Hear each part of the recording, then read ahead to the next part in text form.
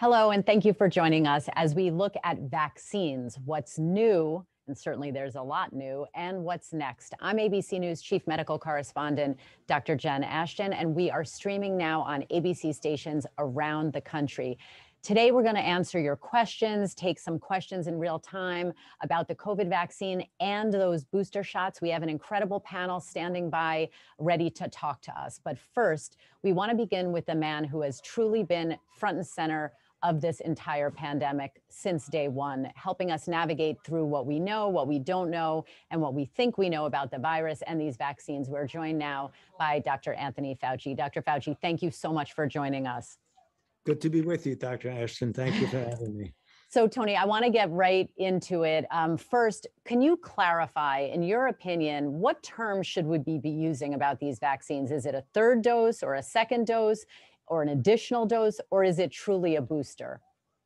Well, you know, what I believe will ultimately happen, but we certainly want to make sure that the data validates that opinion, is that I believe that when all is said and done, we're going to look back at this and say that this third shot would very much be part of the regimen that's the proper regimen for excellent degree of effectiveness together with durability. I hope that's the case. I believe there's a good chance. So for that reason, when you say booster, booster has different connotations. It's almost as if the vaccine that we thought was really good is waning. It needs some help. It needs a boost, as opposed to the right and correct regimen will ultimately be that you need a prime, couple of weeks, 3-4 weeks later, whatever that decides to be. It's 3 weeks for Pfizer, 4 weeks for Moderna. And then several months later, after you give the immune system and the immune response to the particular virus in question to mature, then that third shot really gets you over the hill with a high degree of effectiveness and an increased durability to the point where you may actually go for a considerable period of time. So it's tricky with the words, Jen. I mean, you want to be careful because you don't know yet if this is going to be the proper regimen. So you stick with the word booster, but just keep in mind, it may turn out to be what you're really going to have for durable, excellent protection. And certainly, if I'm hearing you correctly, Tony, you're talking then, if you were talking about Johnson & Johnson, it would either be a 2-dose regimen or a booster, but time will tell as you look at that data, correct? Exactly. I mean, the data that are coming out now from J&J about their second dose, which to them is equivalent to a boost. You know, there was always some consideration of whether or not J&J should have been a 2-dose vaccine to begin with. There was some consideration about that. You get pretty good protection against the first shot, but this may turn out to be their version of what we're talking about, the boost for the mRNA. Absolutely. Now let's get into how that data is being collected and tracked. And in particular, we're getting a lot of questions from people. I know I am, even in my practice, about titers, antibody titers. And these are the blood tests that we can do. You and I can check on a patient. It's not recommended right now that people check their titer levels to see if they're protected against SARS-CoV-2. But can you explain why that data has really yet to be published in terms of what is the magic number where those curves intersect, where the titer levels come down and the infection rates start to go up? It is not a precise system, Jen, but in general, you can get a good correlate of immunity that if you have a level of antibody that's above a certain level, which you know in animal studies and other studies that when you get below a certain cutoff, the chances of getting proper and optimal protection are lower. There is a study that has shown the correlate of immunity is associated with the level of antibody. The only thing that is deficient about that is that there's a lot more to it. So even though part of the story is that if you get an antibody level, and there are different metrics that are being used. For example, if you look at the lab court, if you get 1,000, 1,500, 2,000, you're really in good shape. You know that. However, if someone doesn't get to that level, we don't know what the B cell memory component will do, what the T cell component will do. We're going to learn that as time goes by. But the one thing we do know, that a component of the correlate of immunity is the level of neutralizing antibody. We know that as a fact, even though we know it's not the only thing involved. And I think the argument or the disagreement you get, and perhaps even some of the confusion, is that people want to get their antibody level and they think that that's a precise indication of where they are in protection. And although it can be very, very helpful and indicative, it isn't the entire story. Let's stay on the vaccine question for a second. Obviously, this is all about vaccines, but a question that we're getting a lot is when will we know if it's safe to mix vaccine manufacturers? Certainly, we do that with other infectious diseases and other vaccine regimens. Is it safe with COVID-19, and when will we have some kind of data that can guide us with that? Well, I can give you a more precise answer to that question, Jen, than I gave you to the previous one, because we are doing clinical trials that are specifically directed at that. And what it's referred to as mix and match. So what you do is you get the 3 vaccines that have been given as the regimen, the 2-dose Moderna, the 2-dose Pfizer, and the 1-dose J&J. And then you give as the quote booster shot, Moderna against Moderna, Moderna against J&J, Moderna against Pfizer. The next group is you take J&J as the boost and say J&J against J&J, J&J against Pfizer, J&J against Moderna, and on and on. Right now, we have the data of what it means when you give Moderna as a boost to the other 3. Those data are being analyzed, have been submitted for publication. So far, things look quite good. Within the next couple to few weeks, we're going to get data on all of the mix and match combinations. So you're really talking a couple to 3 weeks rather than months to know what the answer to that is. Well, that's some good news, Tony. And I will be eagerly awaiting that data, I can assure you. Let me ask you specifically about the Delta variant. The Delta variant was sequenced at the end of last year. Obviously, as most people now have heard, that one of the advantages with mRNA technology is that it can be readily adapted to new strains, new variants. It's been my understanding that that process takes about 100 days from sequencing change to manufacturing of the mRNA technology vaccines. Was it considered to make a Delta-specific vaccine? And if not, why? And do you think that it should have been considered? Well, the companies themselves are making variant-specific vaccines in addition to the other work that everyone is trying to do on a pan-coronavirus type vaccine, which would cover all the variants.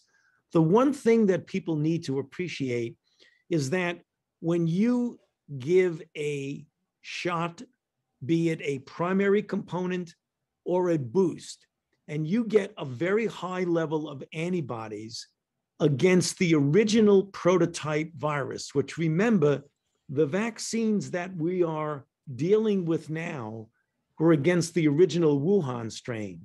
Subsequent to that, we've had the 614 strain, the 115, we had the 117, we had multiple different strains.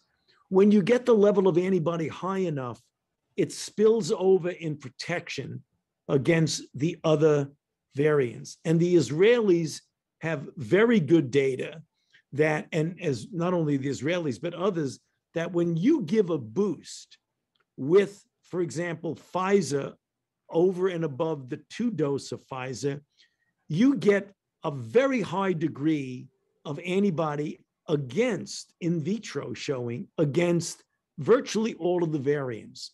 And it's also shown that you increase multifold the protection against infection and severe disease if you boost someone with the original prototype.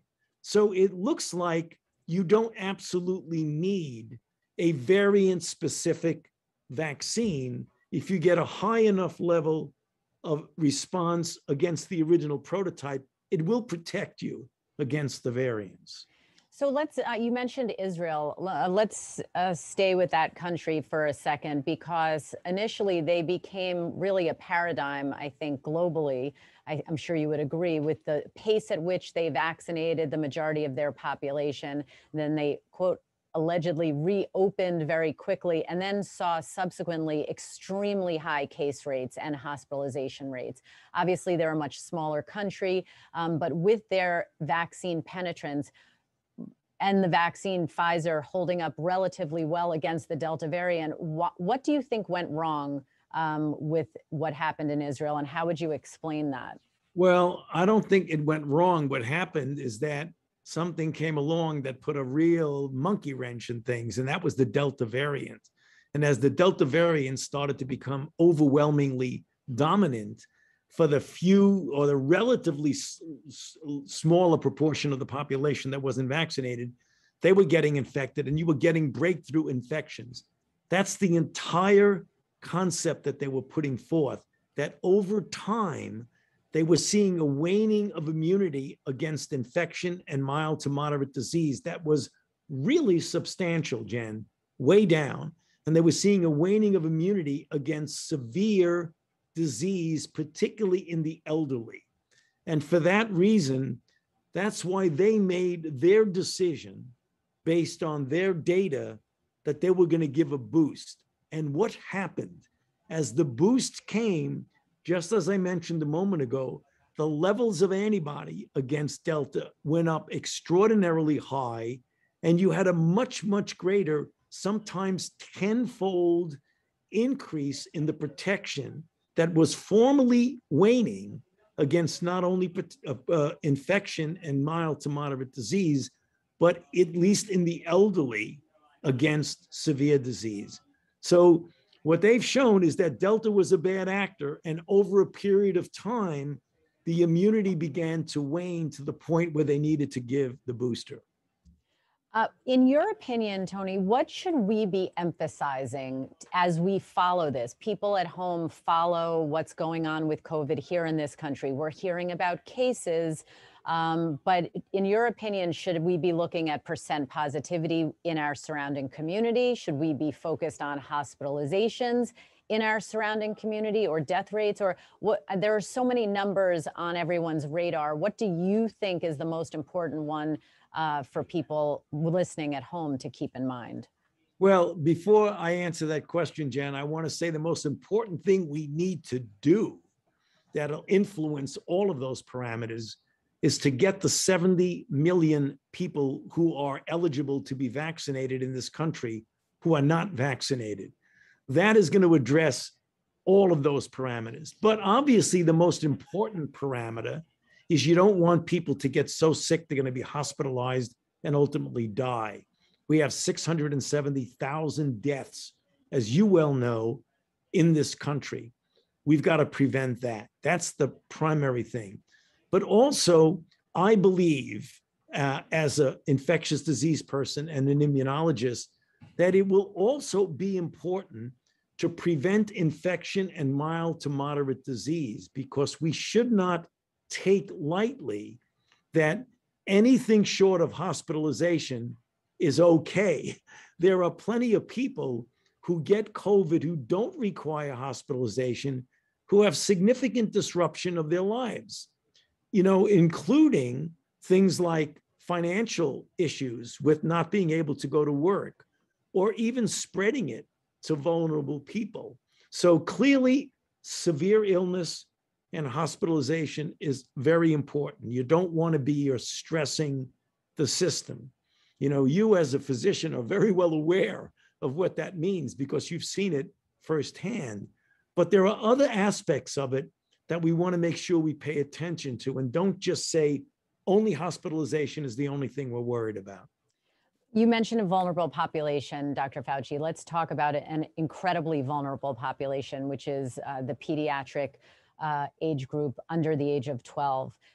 Yes, some encouraging data this week from Pfizer in children 5 through 11, but speak directly to parents now who are very frightened, caught between a rock and a hard place, scared of COVID with their children, but scared of a new vaccine. What's the latest on that in this age group? Well, first of all, nothing is going to get regulatory approved for anyone unless our regulatory authority, the FDA, who are the gold standard in the world, feel that the risk-benefit ratio for the children is favorable enough to get them vaccinated. So I think what we need to tell parents, mothers and fathers, and people who care for the children, that children need to be protected. Vaccines, historically and specifically this vaccine, is extraordinarily effective and safe. Now, obviously, when you get to children, particularly one issue in the mRNA vaccine of the very rare occurrence of myocarditis, that you want to balance the risk benefit. And even though that's very, very rare, you want to make sure that the vaccine is going to protect them against an infection, that if you get infected, the chance of your getting that adverse event overwhelmingly is greater than what the vaccine would do. So when you put all that together, the FDA will look at the data, the most recent of which is from Pfizer now, who's looked at 11 to 5. At the end of the day, what we would like to see is the children vaccinated and protected within their own system, meaning their own body is protected, as opposed to having to always surround them with people who are vaccinated and having a bit of a cocoon around them. You want to have their own protection. And that's what we're looking for. You know, one of the things that people don't realize, well, maybe they do who are paying attention, that even though children have a much less of a likelihood to get a severe outcome when they get COVID compared to an elderly person or someone who has an underlying condition, the pediatric hospitals now are being stressed with children who got ill enough to get hospitalized. We can't take that lightly. And that's the reason why we feel strongly about getting them vaccinated. So with the regimen being a 3 or 4 week interval, depending on, let's say Pfizer goes first, since they tend to be first just chronologically, it could be potentially into January until the first round of children have that full 2 weeks post second dose level of immunity, correct? Well, let's say in a couple of weeks, and again, we never want to get ahead of the FDA. Let them do their thing and don't make any suggestions for them. But let's assume that it's like 3 weeks from now, that you're talking about into the middle to end of October. Then kids start getting it. They get their first dose. And 3 weeks later, in the third week in November, they get their boost. 2 weeks later, you're talking about end of November, December. If they give the approval at the time. And I want to stay away from making any predictions for the FDA. Well, I'm going to ask you to make maybe some other predictions as we wrap up, Dr. Fauci, because everyone knows that you're a big baseball fan. So who are you liking in the postseason in the very little amount of time that I'm sure you have to look at professional sports? I always get into trouble with that, but I must tell you, I am a staunch Washington National fan, even though they are likely not going to be there. But I have to tell you, my heart was broken when Trey Turner and Max Scherzer went to LA. That was tough to take. That was tough to take. Okay, but are there a couple of teams that you think are looking good at this point? Well, in the you know, season? Jen, I have to be honest with you. I have not been able to follow baseball because you know what my life has been. We talk frequently on the phone. Yes. So I don't think I want to go on record of making any predictions because I am not as fluent in what's going on now as I usually am. Okay, well, smart man, but we'll try to send you some updates. And again, we appreciate you always taking the time to spend your expertise with us at ABC. So thank you again, Tony. Dr. Anthony Fauci, we'll talk to you soon. Thanks again, Jen. Thank you for having me. Appreciate it. I want to bring in the rest of our panel now to continue this discussion, and then we will take some of your questions in real time as well. So I want to introduce Heidi Arthur from the Ad Council, Rita Carrion from Unidos US, and Dr. Mara Minguez from New York Presbyterian Columbia Medical Center, and Dr. Angelica Kotkamp from NYU Grossman School of Medicine. Thank you all so much for spending some time with this. And I look forward to hearing all of your perspectives. Dr. Kotkamp, I want to start with you. You're an infectious disease specialist. There's been a lot back and forth on these additional shots, booster shots.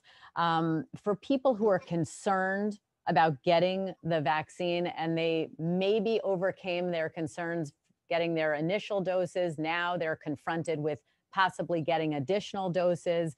How do you convince them, risk benefit, that this is a good idea? Hi, Jen. Thank you for having me here. Definitely the conversation has different levels.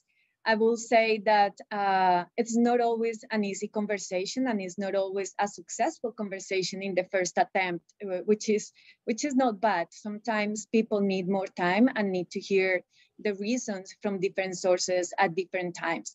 I have had patients that in my first encounter, we go over questions and they bring up all the things they hear in the media or from friends. I answer their questions, and then at the end, I'm like, so you're ready? And then I face a big no, or like, okay, I need to think about it. But next visit, they are ready, or they come with their CDC card and they are like, look, doctor, I did it. So the fact that at that first conversation, a person says that is not ready, that doesn't mean that they're gonna be, it's gonna be a negative answer for the rest. It's gonna be, each person needs time, and I like to give them that time and have the opportunity to answer their unique questions. And just a quick follow-up for you, just in the clinical expertise of infectious disease, have you been surprised recently, or certainly throughout the course of this pandemic, with how sick various patients have been? That, you know, in medicine, we expect certainly certain people who are high risk to begin with, but what has surprised you about some of the way this virus really attacks and affects people who maybe didn't come to your hospital or your clinic with any pre-existing medical conditions, or weren't high risk until they became really sick with COVID? Yes, back last year in April, when everything started, and as you know, in New York, we were hit very bad. The patients that I saw the most in my hospital were patients that are coming from backgrounds that are common with my background. They're Latin Americans, they're Hispanics, and I saw this population getting extremely sick without necessarily a lot of medical underlying conditions. I remember very well patients young, that they were just working class patients, less than 40 years old, and being in the ICU, intubated with full oxygen support and mechanical ventilation. It was really hard because in many of those cases, I was the person speaking in Spanish to their family members. And how do you explain to their parents that their young son is in that status, and that it's very unlikely that things will look positive after the hospital admission? So it was very shocking to see healthy people being admitted to the hospital with severe illness. And this continues to happen in the setting of Delta. Delta has been a very bad actor, has been showing up with very bad profiles, and we see young people, pregnant women, getting in the hospital in situations that we will hate to see anyone. Heidi Arthur, I want to bring you in, Chief Campaign Development Officer for the Ad Council, and I want to ask you about something that is squarely within your wheelhouse, the communication and confusion in terms of the messaging about the vaccine. It's evolving, it changes seemingly by the day. People have what I like to refer to as medical headline whiplash. Can you speak a little bit about the importance of messaging and communication, and how you think it has been to walk that fine line between keeping people informed and understanding that we still don't know everything about this virus and the vaccines. As first, I want to say thank you so much for having us here today for such an important conversation. And I think, we learned very early on from day one that we were going to have to cut through a lot of confusion, a lot of information that was changing very rapidly. And what we learned that, we needed to communicate and honor was having empathy and understanding that people have questions, and honoring the fact that it is overwhelming and a big decision for many people to make. So we had to ensure that we were listening to our different target audiences, understanding that it's not a one size fits all message, because certain barriers are different for certain communities for very good reason. And having, trusted voices at the forefront was essential to communicating very effectively. And for many, that's a healthcare provider. For parents, it's a pediatrician. For other people, it could be a faith leader. For young adults, it's family and friends. So ensuring that it's trusted messengers and that the messages are really in keeping with where people are on their own personal journey, and that we're closing the gap in terms of combating misinformation with credible information from trusted resources at every point along the way.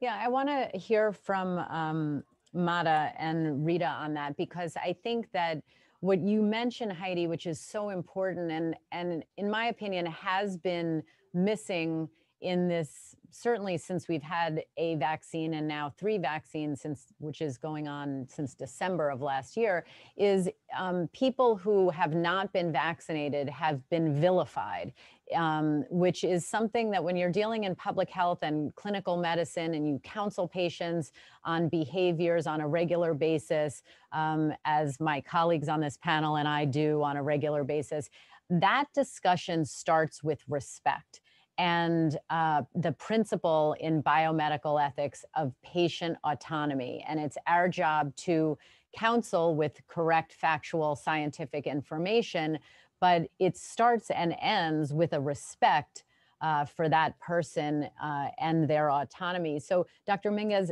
speak to what you've seen up in Washington Heights and your communities in the Bronx, New York Presbyterian, Columbia Medical Center, my alma mater, and in particular, the adolescent and pediatric population that you specialize in, and how this dialogue has evolved, in your opinion. Thank you so much for having me. And yes, this is really an important question, because when you are dealing as a pediatrician with a parent and the patient, when you're thinking of messaging, it's really key to speak to both. There's a dyad that you're speaking to. And also when you speak to the parent, it's important to give them the tools to have that conversation, because you mentioned something key, and that is autonomy. And that adolescent next to the parent also has autonomy that we have to validate. And I have to tell you about an experience in which I was talking to the mother for quite some time to try to discuss and make her aware of the scientific side of the vaccine. And she was not budging. She was definitely hesitant about it. And I looked at the patient and said, hey, what do you think? Why don't we talk about what you feel about the vaccine and your knowledge? And to tell you the truth, it only took that adolescent to have that conversation with the parent for the mother to say, hey, if that is what you want, I'm here for you. So please, I would say to everyone to ensure to talk to the patient, but if that patient is a child or an adolescent, to ensure that you also give that person, that patient, autonomy. I'm so happy you shared that. And I take care of a lot of teenager patients as well, but as a mom, that really resonated with me. Sometimes we don't give our kids as much credit as definitely they deserve. Rita, speak about the underserved communities and not just the impact of COVID and this pandemic, but in particular, the vaccine. Where are we now, and how much work is there to do that you are working on? Dr. Jen, thanks for having us and with such a great, prestigious panel of female leaders in the country. And I just want to say that, you know, to come back a little bit about what you mentioned earlier on respect. You know, it's part of our values as Unidos US. We're the largest Latino civil rights and advocacy organization in the country. We have more than 300 community-based organizations as our affiliates and community health centers that we work with. So also as a mother, you know, the respect, the ganas, the compassion, the listening, the opportunity for us to be able to be present in the moment is super important. And I think early on for a lot of our affiliates, which are many of them have promotoras de salud or community health workers, they had a lot of questions. They were hearing a lot of rumors. We weren't getting all the information in the language that we're most comfortable with. And so they came to us and we actually reached out to them as well. This is what is it that you need? You know, how can we be able to ensure that we have language in the language and in the places where you need it the most. So then that a lot of the misinformation doesn't get pushed out and then spread out. I think that's just super important. I think we have, you know, as I think everybody knows in this room and out in the community, especially the Latino community, that we've been hit significantly. We've suffered, but not only economically, but also physically, and I want to say mentally. As a Latina mom, it's very difficult to be able to know that your child is still not protected. I have a 9-year-old son, you know, he's back in school. And that's, you know, really hard for many of us that we know that this is important for them to be in the classroom to learn and not to be, you know, isolated, you know, at home. So there's a lot of, you know, challenges that we have, but, you know, we have made significant progress over the last couple of months. You know, we 3 times more likely to get diagnosed with COVID. We had, you know, a recent survey with Latino parents, and they felt more than last year at this time that this pandemic is not over. And the reason for that is because of their own personal experience. They have seen family members die. They themselves have also have gotten COVID. And they have suffered from, you know, both the physical and the health reasons. So a lot of the work that we've been doing on Esperanza Hope for All campaign and the work that we've been partnering with the Ad Council is really trying to make sure that we're getting the message out there in language and saying, you know what, it's okay. It's okay to have questions. You know, there's so much information out there. And, you know, I really enjoyed your conversation with Dr. Fauci this afternoon, because, you know, it's trying to figure out, are we calling this a booster or are we calling this a third dose? We don't know this. And I think this is the element that it's important to be able to recognize the space that we're all in and that we all need to be patient, but at the same time, our lives are at stake. So I think that's critical. You mentioned, Rita, psychologically difficult, the social impacts of this pandemic and this confusion. I would like to go through for the rest of the panelists and get your thoughts on that, because you know, I like to say in medicine, we really treat the whole body. We should be treating the whole body. There's usually a head connected to a body, and when we could be focused on a body part, we always have to remember the spirit and the mind and psyche and psychology involved. So Dr. Kottkamp, why don't you start and just talk about that a little bit for people who are watching and listening now and feeling this relentless anxiety and stress and confusion and uncertainty, what you think they can do about it and what impact you've seen it have on your patients. Yes, definitely. We have seen that a lot. Not only among patients, but also between us, right? We are the providers, we are here for the patients always. And the pandemic has been extremely hard in all of us, the communities, and also in the healthcare workers. I think that none of us were expecting that the pandemic was gonna last this long. I remember myself telling my patients, okay, we're gonna have the next time a televisit, but then maybe in 6 months we'll see each other and everything is gonna be back to normal. And now look, we are like near 2 years on this, and it's taking a big toll in all of us. I think moving forward, we need to be supportive of each other. We need to be gentle. We need to be have empathy and respect for the work that we do, and respect for what people have gone through. Many patients have lost many family members. I am aware of families that lost kids, that lost both of their parents, or a big number of family members. And so it's a tough time, and we are all on this. I think we just need to be very care about each other, and be very, very gentle about how we interact and how we treat each other, because we are all going through the same pandemic.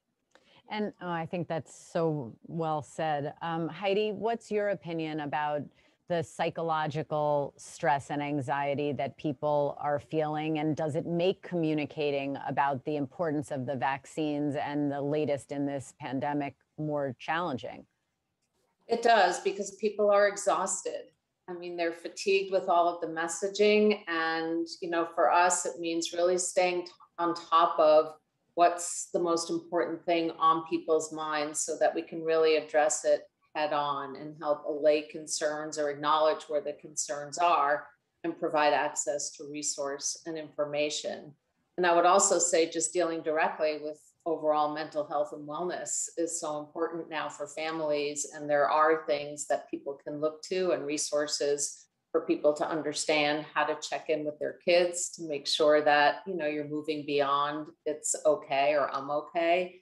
And, for young adults to understand the importance of checking in with each other and talking about it. So all of this is so critical and overwhelming, but definitely has to be considered as we message. You're so right. Critical and oftentimes seemingly overwhelming.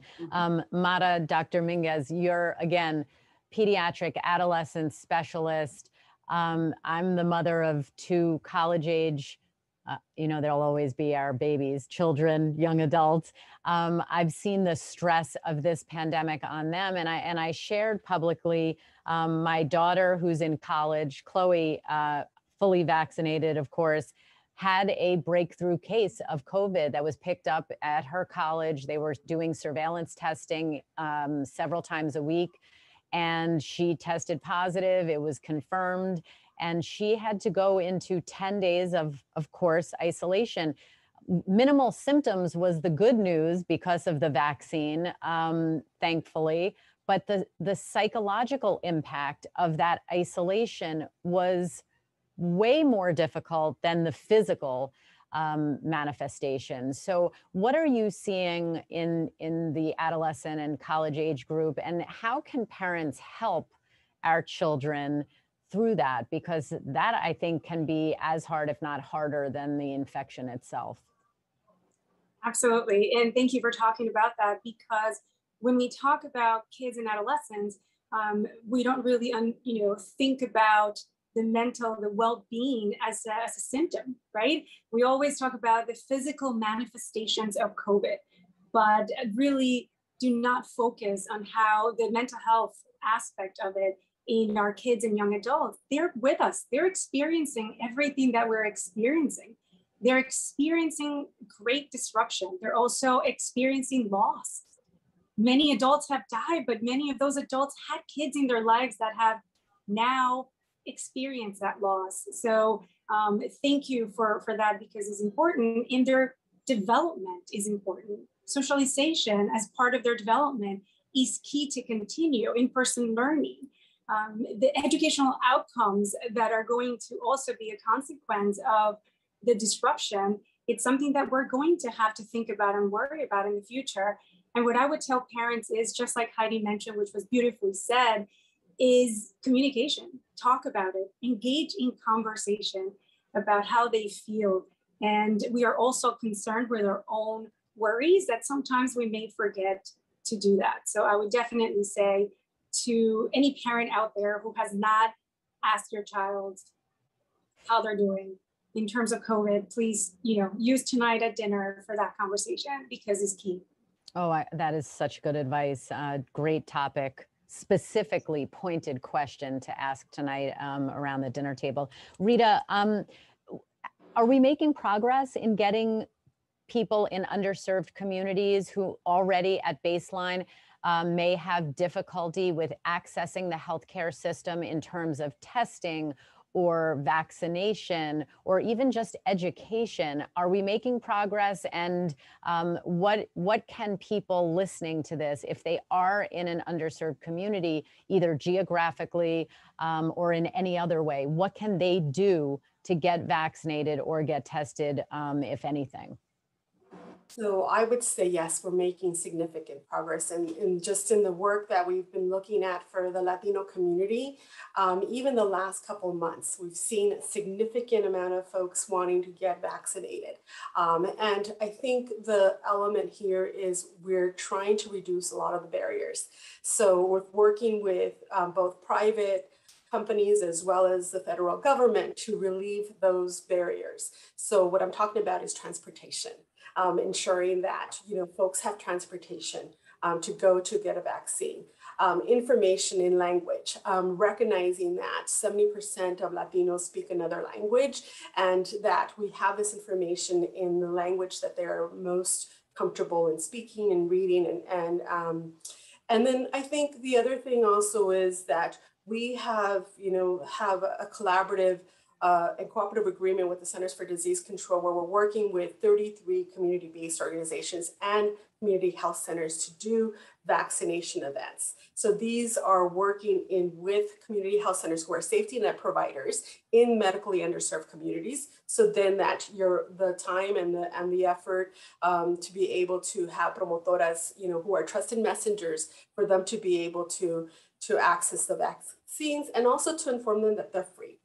I think the other thing that we saw really early on is that many were turned away because they were asked for Social Security numbers or different documentations and made it difficult.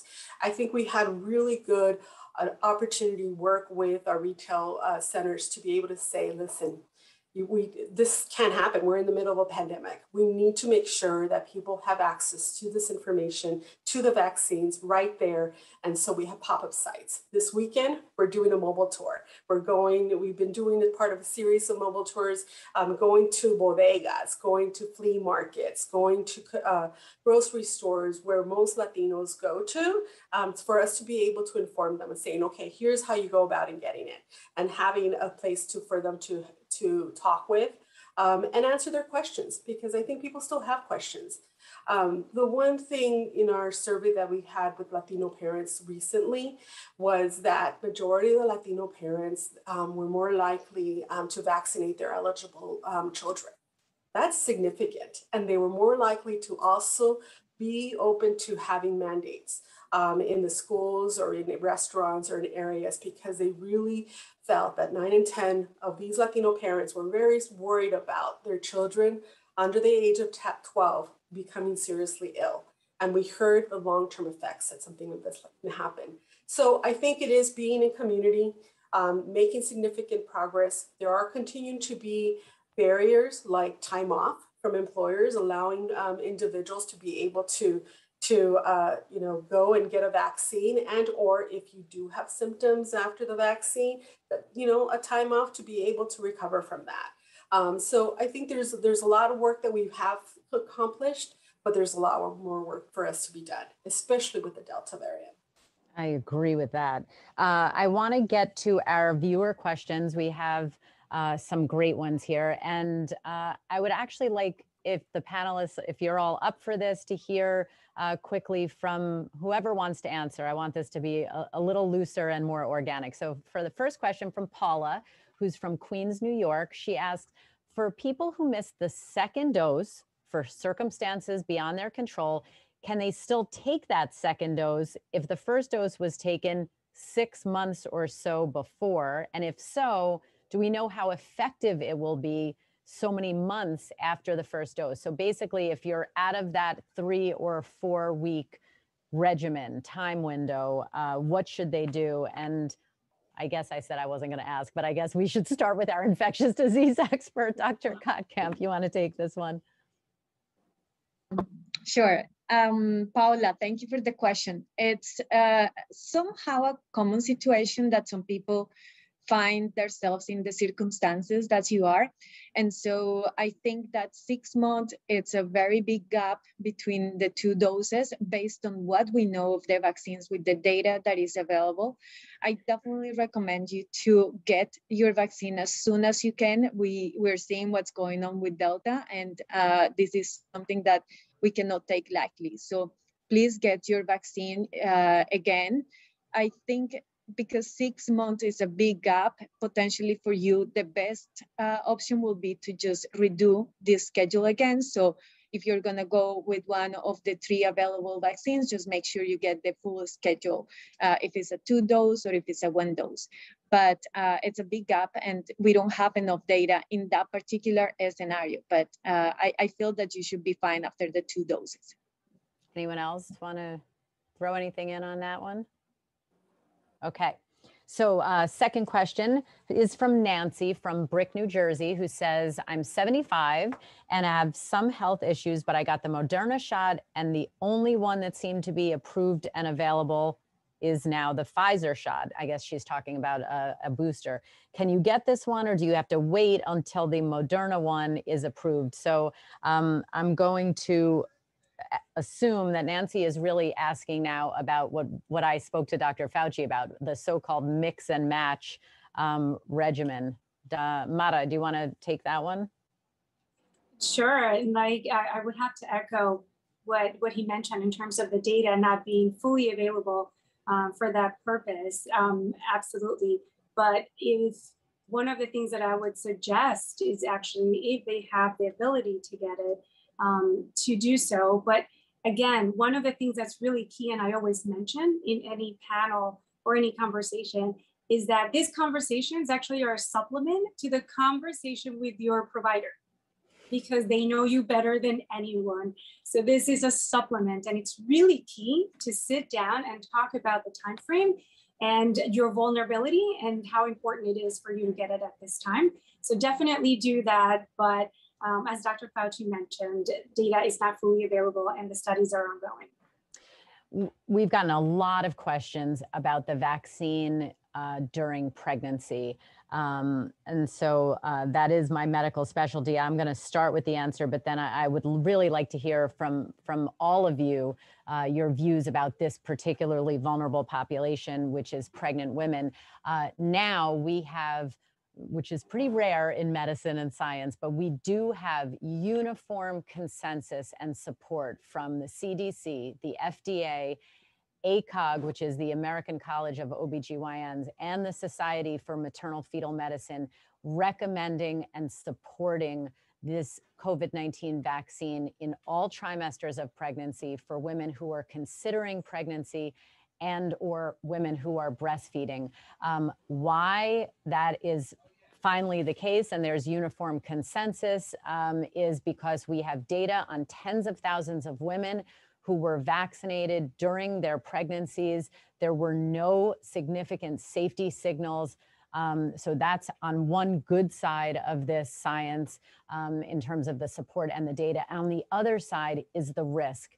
And I know that Dr. Kottkamp, you can speak to this. Dr. Minguez, you can speak to this. And I know Heidi and Rita, this is very much on your radar as well. We know that pregnant women are an incredibly vulnerable high-risk population, not only to this virus and upper respiratory infection, but to influenza as well. I've mentioned myself on the air multiple times that as a practicing OBGYN, the only patient I ever had die was a 16-year-old Hispanic teenager who was pregnant and died of influenza. So I take this very, very seriously. So we have the known risks of COVID to the pregnant woman and her fetus, and as well as her newborn. And we have the safety profile. And that's why you have all of these professional organizations recommending this. But can we all go through the messaging and the science and the counseling to this population, not just to pregnant women, of course, but to anyone who knows a pregnant woman who cares about this. Rita, do you want to go first, actually? Sure.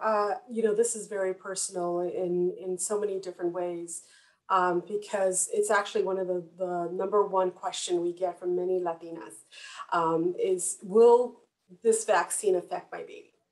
And oftentimes, it's often influenced also by their partner too, and the spread of information or misinformation that they're hearing. So being able to, number one, have clear information and actually working with influencers like we have done to be able to answer these questions are super important.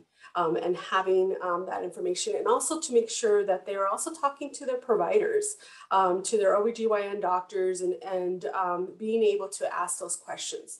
I know that many women have gotten pregnant, have gotten COVID, and are fearful about what will happen or not accessing healthcare. And so I think it's super important for us to really be able to answer this question. And thank you, Dr. Jen, for your leadership to be able to bring this to light, because I think it's one of the most common questions that we get.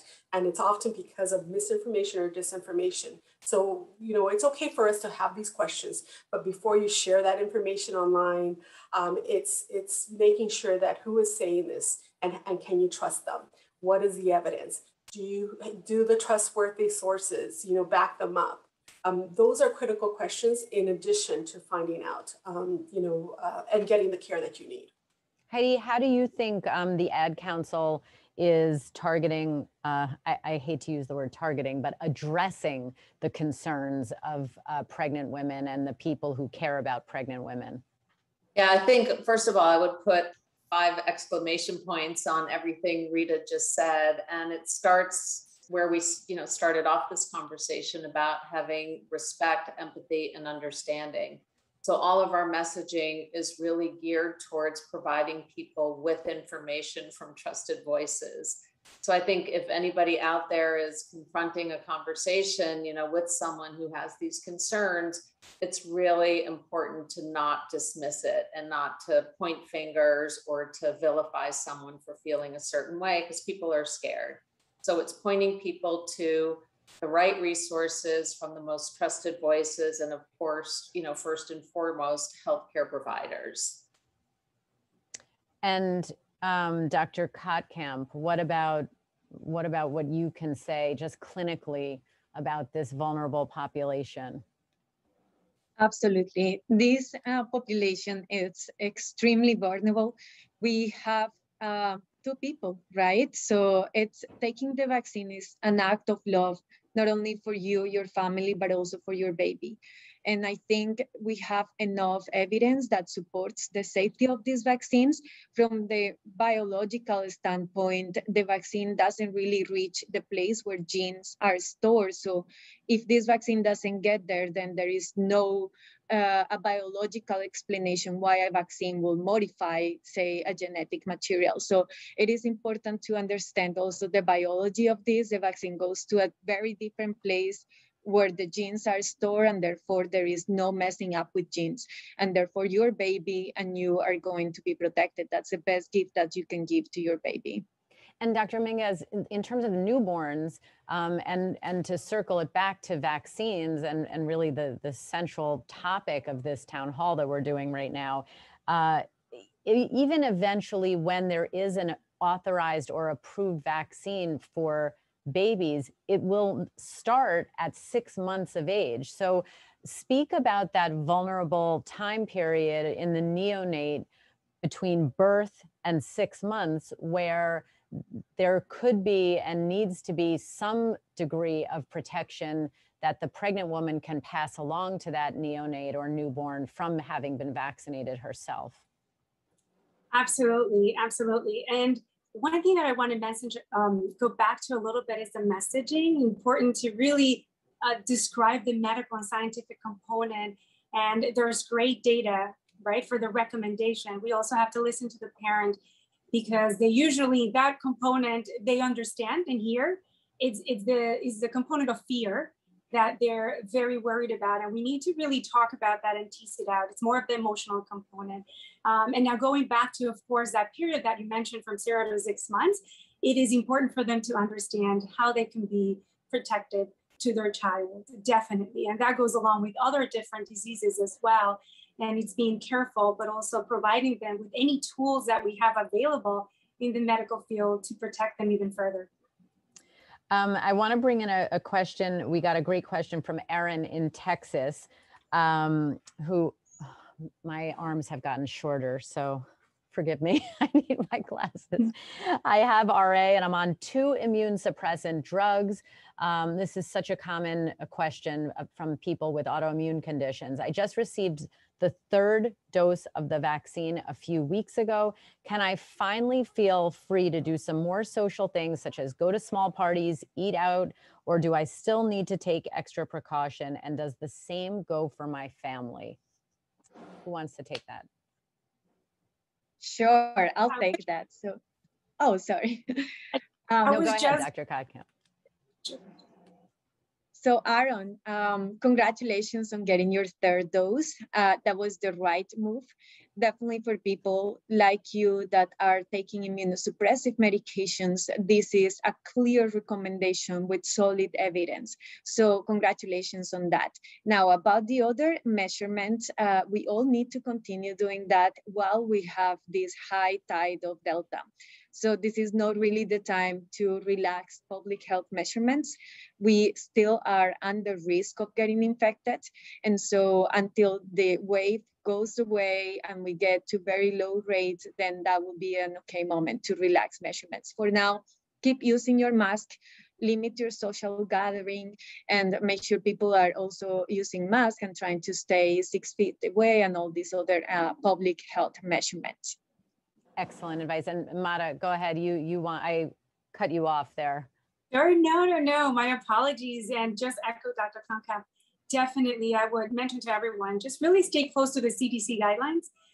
Their recommendations are gold standard, and definitely continue to keep looking through that. And like it was mentioned, it is great that you got the vaccine. It is just important to see what the data is out there, and Delta variant is still of great concern. So we still want to continue to protect you. And, as we wrap up, I want to also offer to our viewers who are watching right now, something that I think is really important just to navigate this whiplash and the ever-changing science and headlines that we're getting on these vaccines. No vaccine in medicine is 100% effective. Really, the endpoints for the clinical trials were to save lives and help reduce the risk of hospitalization. And then, of course, we want to see and hope to see vaccines that reduce the risk of transmission, that lower severity if we are to get infected.